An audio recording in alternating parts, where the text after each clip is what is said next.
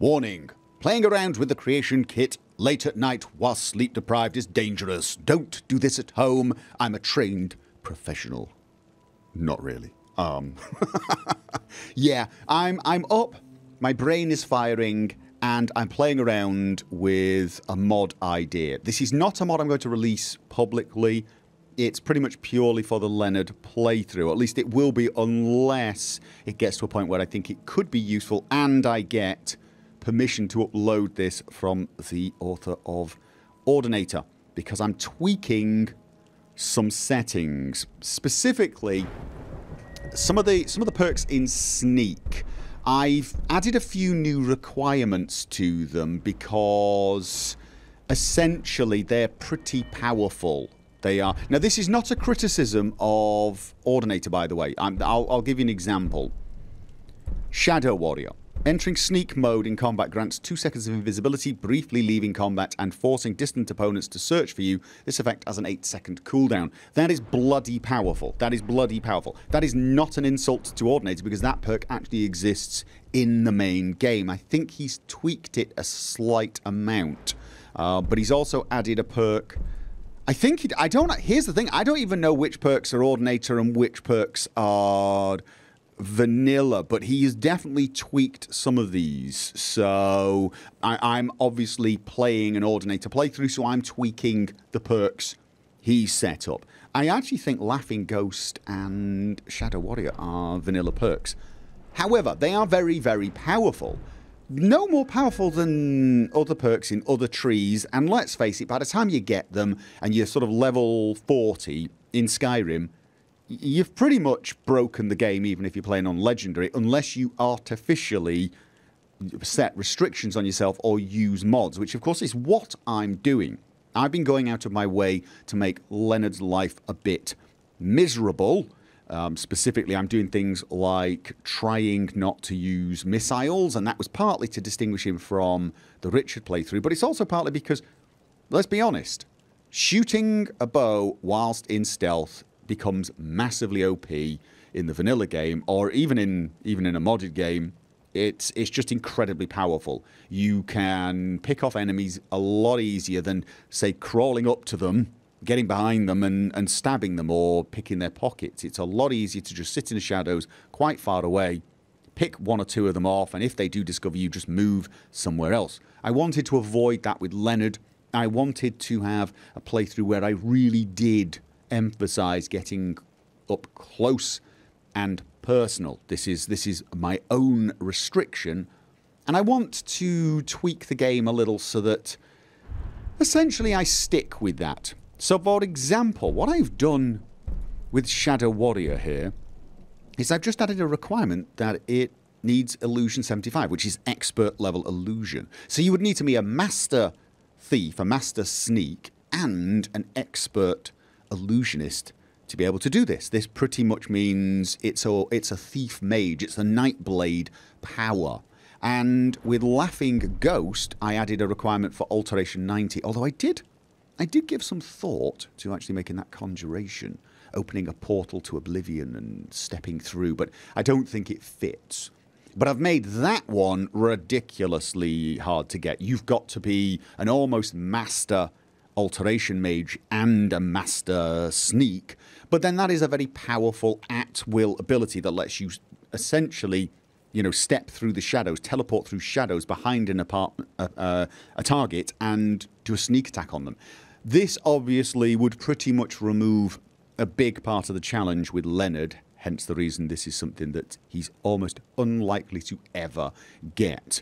At the point Leonard has something like the requirements to get these, he's going to have pretty much transcended ordinary mortal problems. So this is what I'm going with. I'm just tweaking a few different things, and I'm wondering if you guys have got any suggestions. So, I mean, like disengage. All enemies within 100 feet that are attacking you search for you, instantly stop and resume their normal activities. This could actually be similar to Calm. So maybe it requires some modicum of illusion, although it's only a once a day power.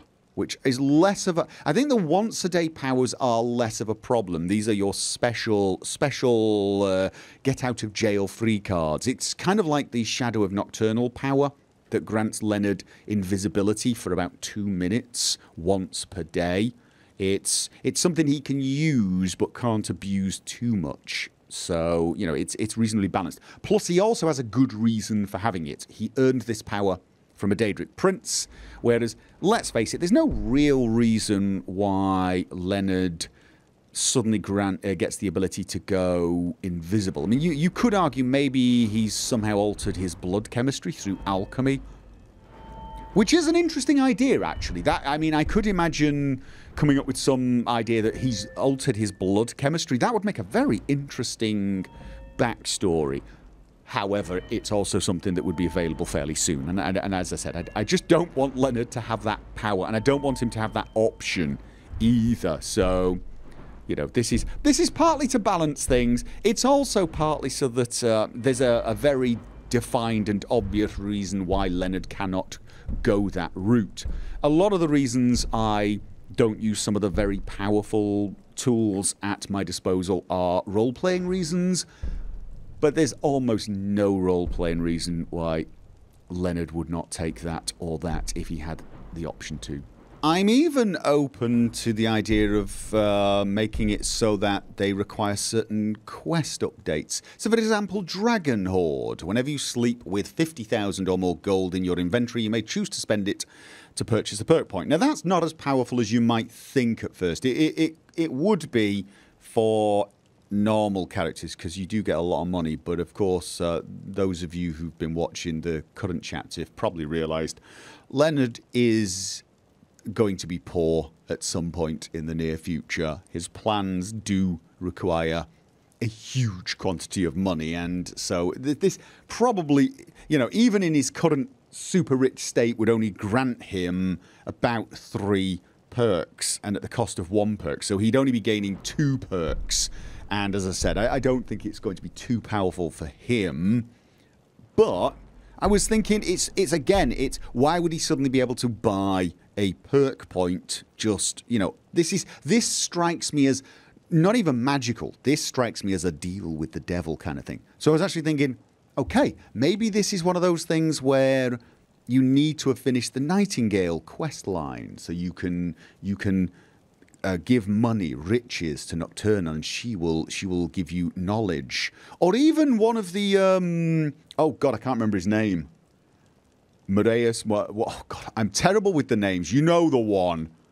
Hermaeus Mora. You've done 1 or 2 of the quests there, or even the DLC Dragon Ball. Something, I don't know. I mean, there's a lot of different options here where I could actually make it so that at certain points Leonard could access this if he ever does get lots and lots of money, but it requires some excuse, some actual reason for it.